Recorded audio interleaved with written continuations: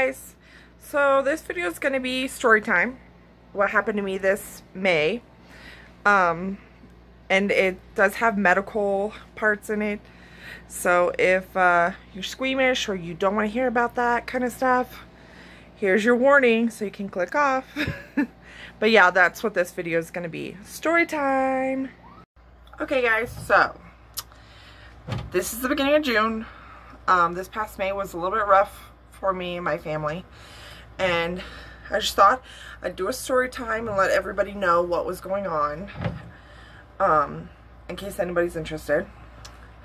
So it started the Friday before Mother's Day. I was in a lot of pain in my stomach.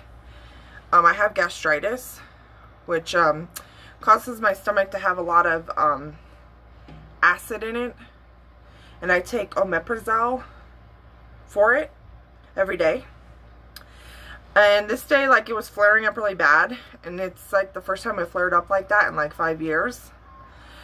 So it just felt like my stomach was burning, and so I ended up being in a lot of pain. So I called the ambulance because my husband just fell asleep. It was 11 o'clock at night, and I had to make a decision like fast, and I couldn't drive myself. So I called the ambulance, and I was taken to the hospital. They did some tests and everything. They gave me medicine for my stomach. And yeah, so they were asking me about my gallbladder to see if that was it, maybe. And then I was released the next morning.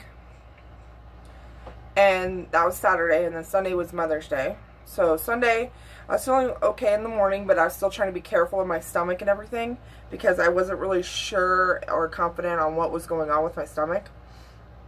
So, I wanted to go visit my stepmother and my mother, and they live 2 hours away.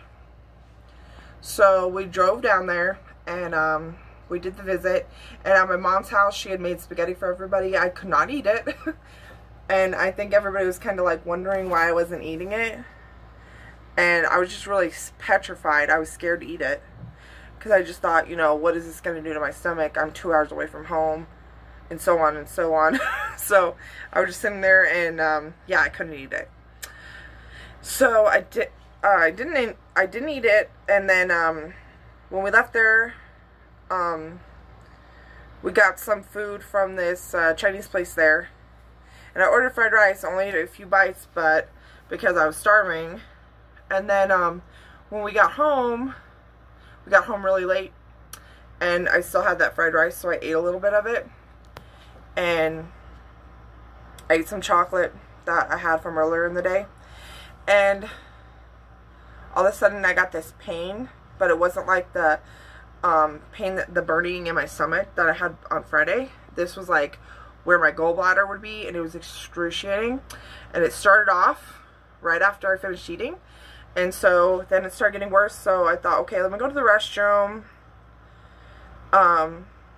you know, see if that helps. So I go to the restroom, I come out of the restroom, and I just fall on the bed. My husband's sleeping once again, and I'm just in so much pain. I just called the ambulance right away. So I called the ambulance, and they came. I was just in so much pain. My husband was trying to see if I was okay, and everybody in the house was like scared and worried. So I get in the ambulance. They gave me some pain medication that helped. They took me to the hospital, and they did some tests. They did an ultrasound on my gallbladder and saw that I had gallstones, and so they wanted to act fast, get my gallbladder out. They were going to try and get me into surgery the very next day. They said that if you leave it in, the gallstones can sometimes work their way down this tube and clog it, and then it can be even a worse problem. And if you remove the gallstones, they'll come back. So it's better to get the gallbladder out, is what they told me. So the next day they got me in for surgery, and it was kind of like really fast and scary. And like right before they go into surgery, they told me that I had to remove this, and there's no way I can remove this without pliers. because it's screwed on so tight, and it's been in there for 5 years or so. So I told them that I can't get it out without pliers, so they gave me these 2 pair of like those scissors that lock, and I was trying to unscrew it. It would not budge, and all it ended up doing was making like little marks in the middle, and couldn't get it off because they were going to put a tube down my throat, so that's why they wanted it out. But I told them I couldn't get it out. I really tried. They said it's fine, so they take me into surgery, and then when I wake up I have these weird things on my legs that are like expanding with air, and then going back down, and expanding and going back down. I'm like, what's on my legs? And apparently it helps to stop you from getting blood clots. So those were my legs. They did 5 incisions. One is a little bit bigger because that's where they took the actual gallbladder out. The other were for the little microscopic camera things that they use and the tools they use in there.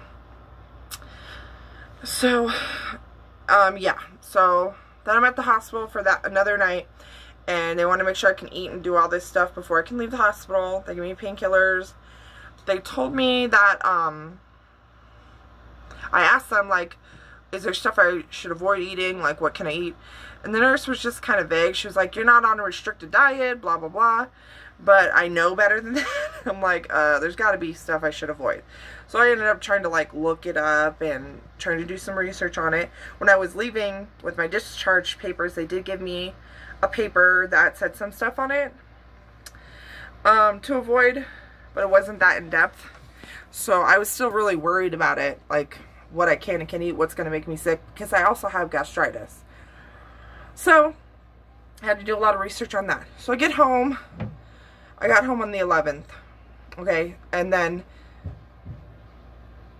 the 12th is when they said I could have a shower.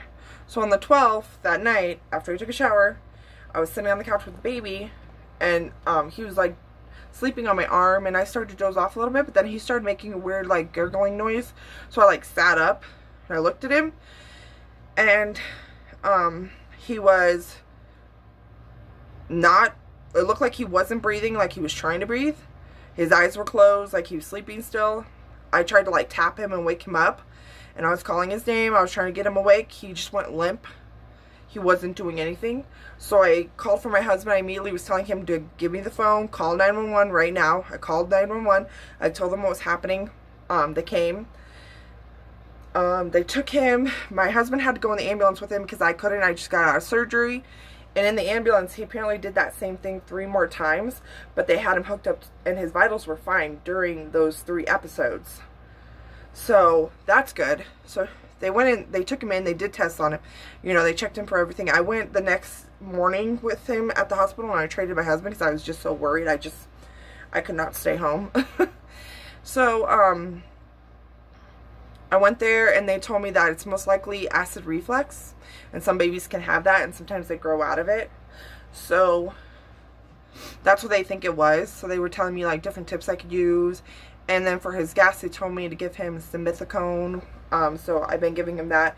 And he's all fine now. It's just, it was really scary. And they gave me a baby CPR kit to show everybody in our little family how to do CPR with the DVD. And they showed it to me and had me practice it before I left, just in case. They said in that instance, I should not have given him CPR, which I didn't. But yeah, but like if anything ever happens around you, you should know how to give an infant CPR, which I agree. So yeah, so that was, and actually the next day when I went there, he had just turned 3 months old, poor little guy. So yeah, so that's my story time. Hopefully it wasn't too gross for you guys. But yeah, so this month has been really hard. I'm feeling a lot better. I look like death for a couple weeks there. Like, I looked really terrible. And I didn't even want to leave the house. I looked so sick and gross. But yeah, I'm on a new diet now. And just trying to avoid fatty foods. Try and avoid stuff that has a lot of grease in it. And my son is putting blocks under the door.